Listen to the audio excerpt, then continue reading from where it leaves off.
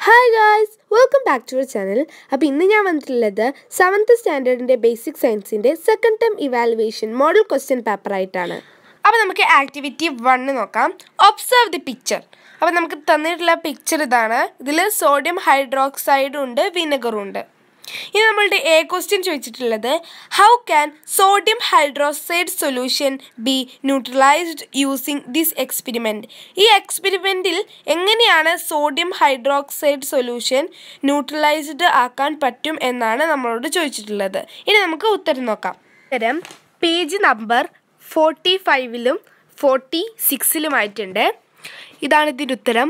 Open the stop coke slowly and add the acid drop by drop in to the conical flask while swirling it continuously. Close the stopcock when the color of alkali in the conical flask just disappears.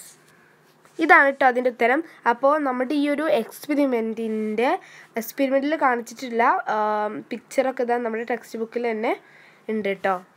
How do you know that the solution is neutralised.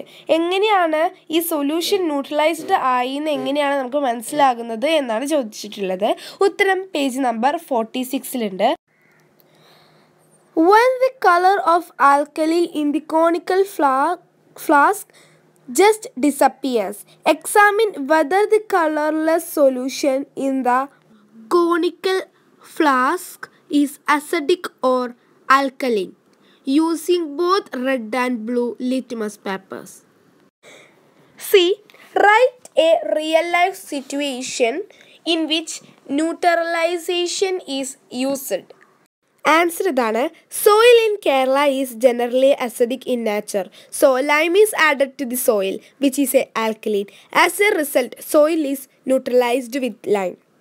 എന്താണ് സാധാരണഗതിയിൽ നമ്മുടെ കേരളത്തിലെ ഫാർമേഴ്സൊക്കെ കൃഷിക്ക് നല്ല വിളവ് കിട്ടാൻ lime add ചെയ്യാറുണ്ട്. കാരണം എന്താണ്, നമ്മുടെ സോയിലിന് അസിഡിക് സ്വഭാവം ഉള്ളത് കൊണ്ട് തന്നെ അതിലോട്ട് ആൽക്കലി ആഡ് ചെയ്യുമ്പോൾ അത് എന്താ പറയുക നല്ല വിളവ് കിട്ടാൻ കാരണമാകുന്നു. 2. Some plants are classified in the following tables. ഇവിടെ 2 ടാബിൾ തന്നിട്ടുണ്ട്, table A and table B. ഇനി എ ക്വസ്റ്റ്യൻ നോക്കാം. Examine the 2 tables, correct the mistake if any. ഈ ടാബിൾ നല്ലോണം ശ്രദ്ധിച്ചിട്ട് ഇതിൽ എന്തെങ്കിലും തെറ്റുകൾ ഉണ്ടെങ്കിൽ അത് കറക്റ്റാക്കി എഴുതാനാണ്. അപ്പോൾ ടാബിൾ ബി ആണ് ഇതിൽ തെറ്റുള്ളത്. നമുക്കിതൊന്ന് കറക്റ്റാക്കി എഴുതാം.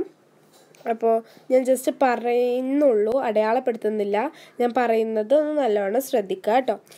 റഫ്ലേഷ്യ ഓട്ടോട്രോപ്സ് അല്ല, പാരസൈറ്റ്സ് ആണ്. സാൻഡൽവുഡ് ട്രീ അത് ഓട്ടോട്രോപ്സ് അല്ല, പാരസൈറ്റ്സ് ആണ്. കോക്കനട്ട് ട്രീ ഓട്ടോട്രോപ്സ് തന്നെയാണ്. ഇനി പാരസൈറ്റ്സിലെ ബോക്സിൽ നോക്കുക. പെപ്പർ പ്ലാന്റ് അത് ഓട്ടോട്രോപ്സ് ആണ്. ജാസ്മിൻ അത് ഓട്ടോട്രോപ്സ് ആണ്. കസ്ക്യൂട്ട അത് ഓട്ടോട്രോപ്സ് അല്ല, പാരസൈറ്റ് തന്നെയാണ്.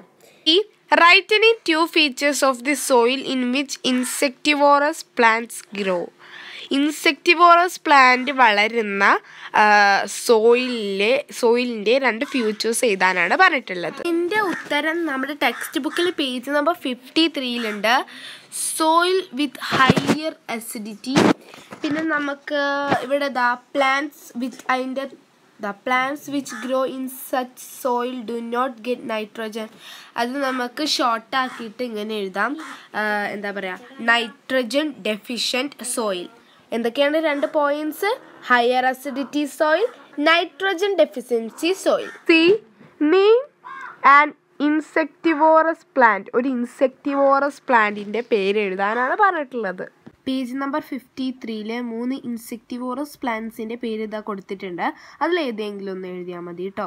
അപ്പം ഇന്നത്തെ വീഡിയോയിൽ നമ്മൾ ഇത്ര ക്വസ്റ്റ്യൻസ് ഡിസ്കസ് ചെയ്യുന്നുള്ളൂ. അടുത്ത ക്വസ്റ്റ്യനുമായിട്ട് ഞാൻ അടുത്ത വീഡിയോയിൽ വരുന്നതായിരിക്കും. അതുവരെ എല്ലാവർക്കും ബൈ.